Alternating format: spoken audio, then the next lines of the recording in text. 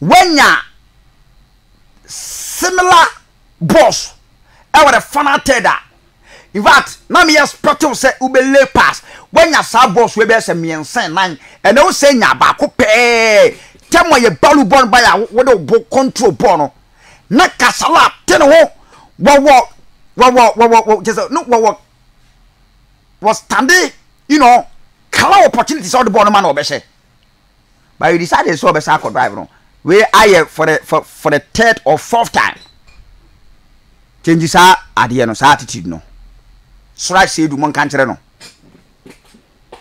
Di Maria temwa kakari le pass man no wo kwenya so play ball by Di Maria no wo locate Romario Ghana Romario etum kasan just right na ball bia na ebon tum ball bia tum na namsoro me so wanya that clear opportunity go and watch the highlight ye ball no ye bobi don't ye te woni ye anya se ye se obi pass obi apin we ye hwe no ma bi we game ni mo because ball no mo bi da no boy say be sisu ba ye bobi da the boy so mi ntimi sisi ye balu ba man baby abot anke na ball na koda wo another option say we lay pass na am a player na what position we no ode ball na koto atenem you decided to go for drive and drive na ball ubo ni bia di ye tum over the body bogus this season me say when you that opportunities 3 times Martin Kopa na nkasa so I say do ona nkasa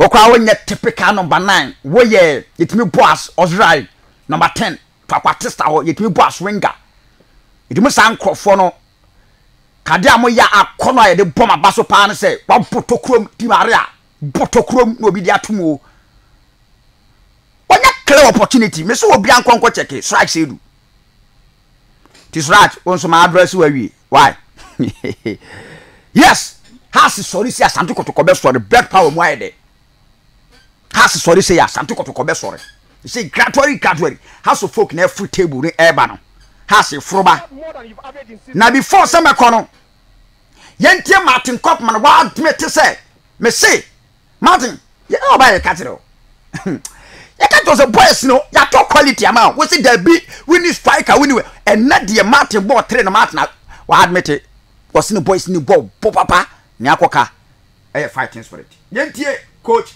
Martin Kwaku Kopman but it asks a lot of the fans, I know, but now you see what can happen in a few weeks. Yeah, you in the last game you played both Ramos, Kashala and also Hamza Issah up front. Today it's repeated that you've scored 3 times. You've never scored more than 1 in a game this season. Do you think you found the antidote to your goal scoring problems? I hope so. I hope so. It was a pity that Hamza was sick in halftime, so he had a lot of problem with stomach. He must every time to the toilet. I asked, where is Hamza? Yeah, he's again on the toilet. So I must change him, but you see the qualities of Hamza. He has something from Romario. Low on the ground, turn very fast. Yeah, I like him very much. It was a pity that he must change, but all the other one did a very good job. You've always complained about not having a striker. Finally, you scored 3. You've scored more than you've averaged in 6 games already this season. Do you think you've solved your issues with the strikers you have currently? Yeah, still, I was looking for that, but then you must looking for something else, you know. And we did it now for 3 weeks on training session, and yeah, everything goes very smoothly because all my players can play football. Now it's only what I need is fighting spirit in the game. If you have fighting spirit. What Martin say when him said the boys in in bobo or team bobo. Martin no was when him says the boys in any bobo team football. They say you here a fighting spirit. Martin, I know here. Now first they now was open say we the boys not him. And no know here fighting spirit. Hamza Issah Romario ya balu. No I say defender na nim bo amokwa wa nya ye what top from na pa na kotom enu na unya what you say to so Romario de enkonya na asu oyi na frim ba Romario na ne yafunu ano na se bi wo hye ne to wo se Hamza Issah na Hamza Issah she was more shenetosa ko nyini mfirim o second department no o hwehwe Hamza way Hamza no oh Hamza sabi wo sheneto the super Hamza Issah Romario